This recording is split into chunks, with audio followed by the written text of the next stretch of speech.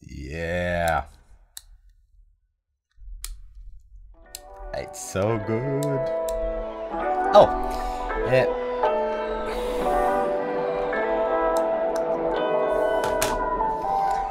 custom shooting mode. It's one of these features that just doesn't get enough attention, and once you try it, you can't live without it. Or can you?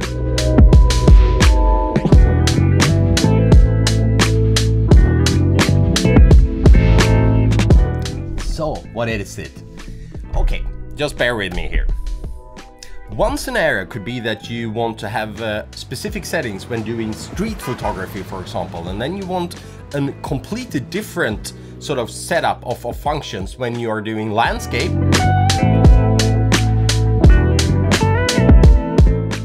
And if you're into time-lapse, your dirty little thing, then maybe you want another type of settings. And you can all save those settings into your custom functions. A completely different scenario could be that, for example, you are doing a wedding and you want to use 2-button back button autofocus, and then you want to go into reception or doing another type, and you want regular spot focus on your Canon R6.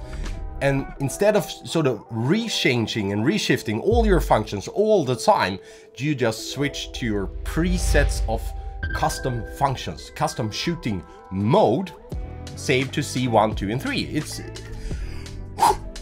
this gonna be good!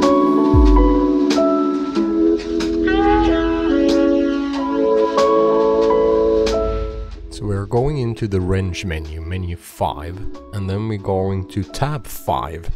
And there we have custom shooting mode C1 to 3. At the top we have register settings. It does what it says. If we press register settings, we can decide to register current settings to shooting mode C1, C2 or C3. On the Canon R6, you can only save different photography modes into your custom modes. If you're a Canon R5 user or if you're a Canon R3 user, good for you, you can save the video settings as well to custom functions. But as a Canon R6 user, we will use the photography settings. You can also clear settings. Press clear settings, pick your C1, 2, 3 to clear and press OK. The auto update settings enable or disable. When enabled, any change we make to the current settings will automatically be changed to that specific custom shooting mode we are in. So I'm going to go back to shooting menu, and under tab 3, I'm going to change from auto white balance to Kelvin. And then when I go back to custom shooting mode and register that setting to C1, we have saved a new white balance to that. But as auto update is enabled, so if I go back now to white balance and change Kelvin from 5200 to 5400 Kelvin, that is automatically updated to that custom shooting mode. I don't like this just because of that. So I need more controls. We're actually going to disable auto update, and I'm going to show you why I think that's a good idea. So that's it. That's how we register a custom shooting mode.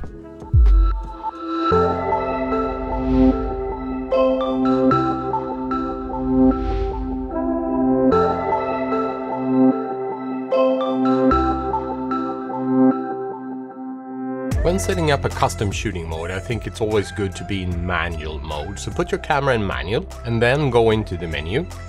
I'm going to go over some of my typical settings. So under white balance, I'm going to put that in auto white balance white priority. And if you doesn't know how to do that, just press the info button, pick auto white balance and auto white balance white priority. On menu tab 7 under shooting menu, I'm going to disable touch shutter because I think it's a pain. Then on movie rec quality, I'm going to change to 4K 50. And AF method should be 1-point spot focus because I'm using 2-button back button autofocus. And subject to detect going to be people, and continuous autofocus going to be disabled. On server AF, I'm going to go with case 1. It's the most versatile multi-purpose setting and it works for most scenarios. Then I'm skipping 4 and 5, and under record function card folder selection, this is how I have mine set up. And as I'm in Swedish, video system is going to be PAL, and I think we're all set. It's just the basic settings. So I'm going to go to custom shooting mode, and I'm going to register all of these settings to custom shooting mode C1.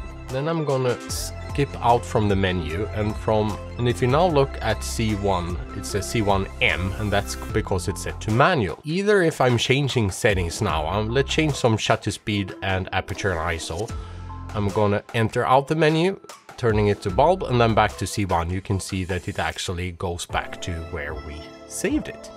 And I think this is a good starting point. C1 manual, 1/160th of a second, f2.2 on ISO 100. Auto white balance, white priority. That's basically my starting point when doing photography. That will not work for most scenarios. Sometimes we want to shoot fast moving people or subjects. I'm actually going to change to 1/800th of a second, f1.4 on ISO 100. Now when we go into register custom shooting menu C2, it's saved. So let's quickly skip out of the menu, and I'm going to turn C1 and C2. So now we have one C1 and C2. We can very quickly skip between a typical setting to a fast, shallow depth of field setting with just one turn of the wheel instead of going into the menu. And this is much quicker, obviously. If we now add a scenario where we maybe don't want to do just fast moving people. Let's say we are at the dog show and we want to be able to shoot both the animals and the people. So I'm gonna go into manual mode. So I'm gonna increase my shutter speed quite a lot. I'm also gonna change my aperture so we don't need as much light. And I'm gonna increase ISO just a tad.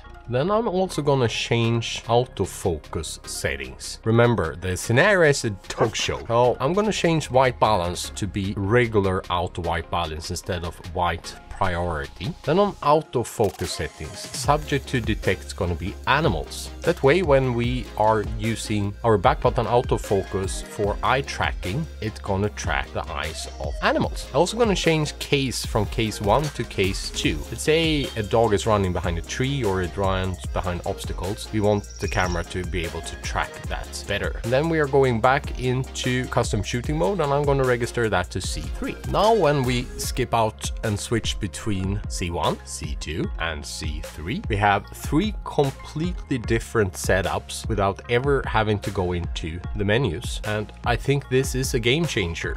Thank you very much for watching. I really hope you enjoyed this video as much as I enjoyed actually making it, and I learned a lot doing research for the custom modes.